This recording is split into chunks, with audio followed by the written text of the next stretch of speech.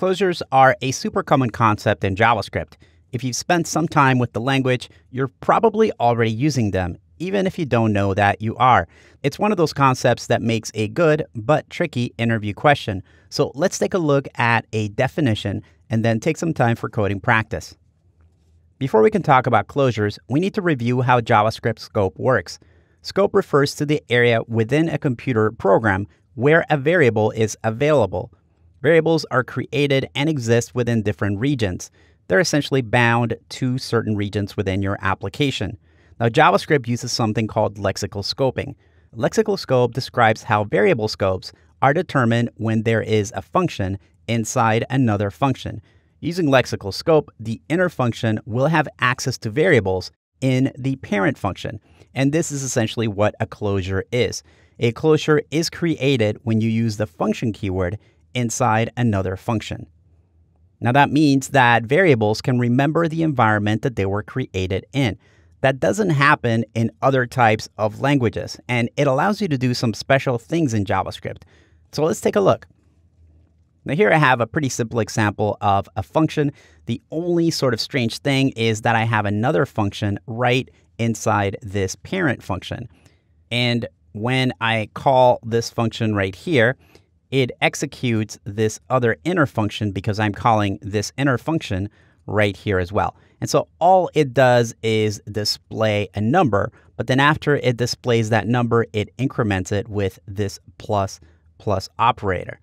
So if I were to call this increment function again, let's go ahead and clear this and run, you'll notice that now it will count to 2. So the second time this function was called, the myNumber variable had already been incremented to 2, and then when we run this console log, it's displaying that value. So I could keep on doing that, and that function is going to keep on remembering the value of myNumber, which changes as we run the different copies of that function.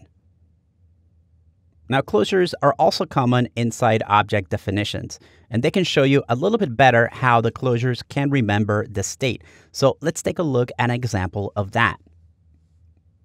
So here's a separate function that does something pretty similar. It just adds numbers up.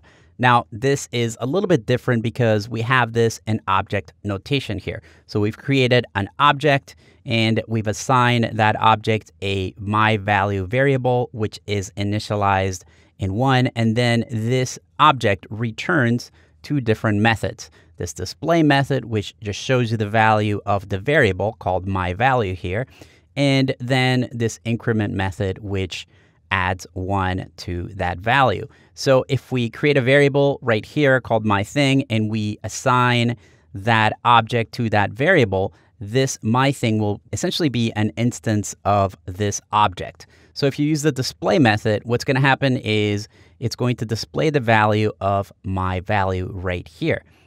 Now, if I run the increment method, of course, then it's going to increment that value. And if I display that again, it's going to show the new sort of version of that value. So I could just grab a couple of these and let's go ahead and paste them and clear this out and run. You can see that now it's incremented it to 3. So every time I'm calling the function, even though the object has already been created, these methods are actually changing the value of this variable right here. And the interesting thing is also that if I create another instance of that object, let's go ahead and copy this and we'll go ahead and change these to other for this other variable. Let's go ahead and clear this out and run.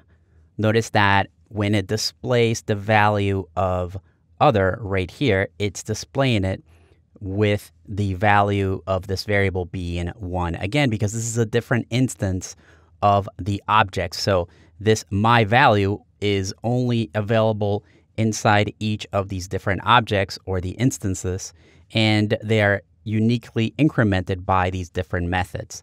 Now, it's only 1 here because we didn't really display the increment, but you sort of get how this works.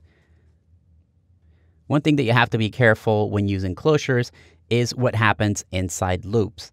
Since closures remember the value of the environment that they were created in, inside loops, those variables are constantly changing. That's what loops do. And by the time the closures are called, the loop has already modified the values within that loop. So let's take a look at how we can work around it. And before I do that, this technique is actually called a function factory. It's a technique where you create a loop to create a series of functions. It works really well for creating a series of events. So let's dig into a more practical example. I've got a form right here, and I want to create some different alerts with data that I want people to enter into these text area fields. So this is a pretty simple sort of form, and I've installed Bootstrap here just to make things a little bit nicer. And you can see that we've got just a form and a couple of form elements, nothing too special right here. So we'll go into the script and you'll see that I've created a couple of sort of attributes in this item text object, and it's essentially going to hold the ID of the element that we want to modify as well as the text that we want to display in each of these objects. So I could sort of create some different text for a very large form that somebody has to fill out, perhaps a medical form.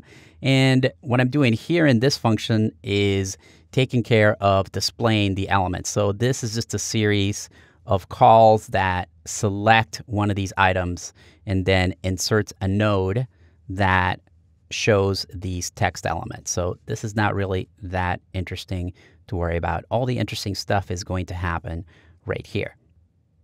So what I want to do is create a series of events that are going to track me clicking on these different elements. So we'll do that inside this setup item. I created a variable called DOM element that I want to target the elements that I want to get. So what I'm going to do here is create a variable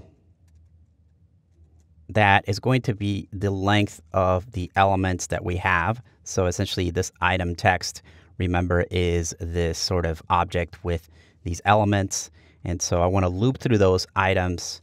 And in here, I want to go ahead and select the different elements. So I'm going to do a DOM element here, and that's going to be equal to the element I want to choose. So document query selector. And I'm going to look for the item text ID. Right, so this DOM element is going to have a node that is pointing to each one of these different item IDs, which correspond to elements in the form.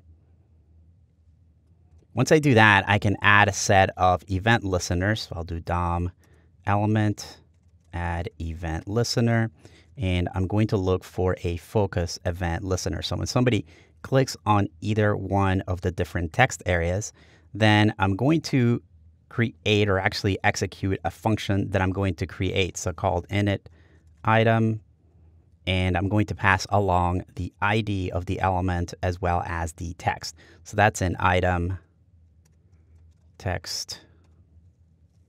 And since we're in a loop, it would be I.id and item text I.text. So let's go ahead and make this a lot wider so we could see this a little bit better. So what we've done here is created a series of listeners that are going to listen for clicks inside those different elements. Now I've created this item here called init item because this is a loop, and if I don't do this and I try to create a function, say like a callback here, then because this loop is executing constantly, the closure would receive the last value of those elements. So I have to create sort of an in-between function here, and I'm going to do that here, function init item, and I'm going to just pass along the ID and the text here. And all this in-between function is going to do is to return, and this is actually the closure. We're going to return a function that is going to call the handle item and pass along the ID and the text as well. So let's go ahead and save this, and we'll make our window a little bit smaller.